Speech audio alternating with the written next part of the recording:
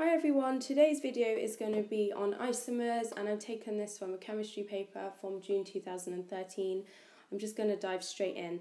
So, as always, make sure you read the question fully. The table shows the structures of 6 organic compounds A to F. Part A, the letter of the compound in the table that is not shown as a displayed formula is. Well, remember that a displayed formula is one which shows all the bonds present in a compound. So you're looking for the one where they basically haven't done that. And as you look, you can see straight away that it's compound C that is not drawn as a displayed formula because basically they've summarised the CH3 bonds rather than actually drawing them out.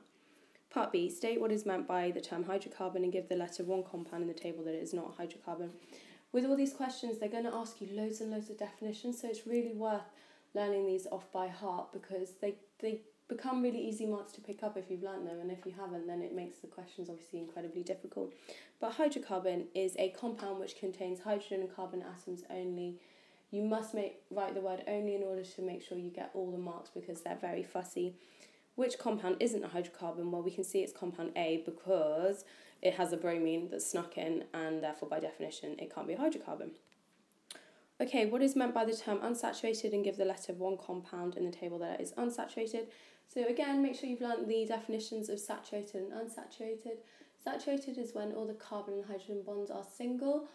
That's a ridiculous comment. It's when all the carbon bonds are single, whereas unsaturated means that you have a double carbon bond. So for this definition, you need to write that unsaturated means it contains a double carbon bond, and you're looking, and that's going to be compound B, which is ethene, but don't worry about calling it ethene, just write B. State what is meant by the term isomers and give the letters of 2 compounds in the table that are isomers of each other. Right, an isomer is something which has the same molecular formula but different structural formula. That means, remember molecular formula is when you write something like C2H4, it's literally just a summary of the number of atoms of each element present in a compound, whereas the structural formula is when you actually draw it out. So you're looking for 2 compounds which are the same in terms of their molecular formula but have different structural formula. The best way to do this, I think, is to write the molecular formula of each of the compounds. It won't take long and it will make the answer just pop out at you. So the molecular formula for compound A is CH3Br, for B is C2H4, for C is C5H12, for D is C2H6, for E is C3H8, and for F is C5H12. So which 2 are the same? Well, it's automatically popped out. It's C and F. Okay, next question, part C. Some of the compounds in the table are members of the same homologous series. One feature of a homologous series is that adjacent members have formulae that differ by CH2. State 2 other features of members of the same homologous series. I wouldn't faff too much about this. This is again something you just need to learn. So your first feature is that members of the same homologous series show the same chemical behaviour, and for the second mark you need to say that they show a trend in physical behaviour, and all that really means is that next door members of the same homologous series will have slightly different melting and boiling points. Okay, next up, give the letters of 2 adjacent members of the same homologous series shown in the table. So they need to belong to the same family but just differ by 1 carbon atom.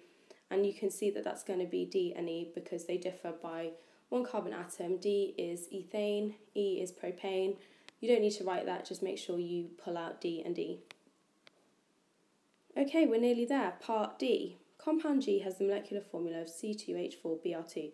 It can be made from a compound in the table by a reaction that does not need UV light. Draw the displayed formula of compound G. Okay, this tells us straight away that it is an addition reaction, the clue being that it does not need UV light. An addition reaction is what happens to alkenes when they react with bromine water, and what happens is the Br adds itself to the alkene.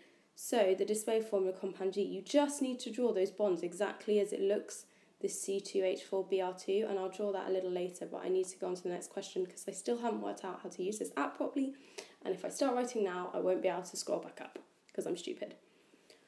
Part 2. Compound H reacts with bromine to form one of the compounds in the table. The reaction needs UV light. Draw the displayed formula of compound H. Straight away, we know that we are looking for the compound in the table that has Br in it, which is compound A. Because it requires UV light, we know that this is a substitution reaction, and what will have happened is that one of the Brs in the Br2 bromine water will have added itself. So we know that the initial starting compound was actually methane, so this is what you need to draw as your answer for this.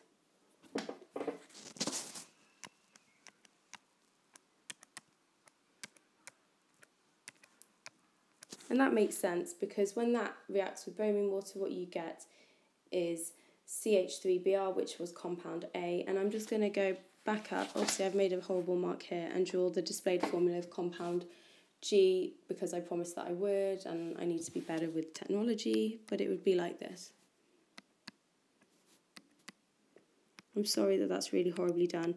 Probably the best thing for you to do is to pause the video and go back to when I was discussing this question, and then you can see why I've drawn it like that.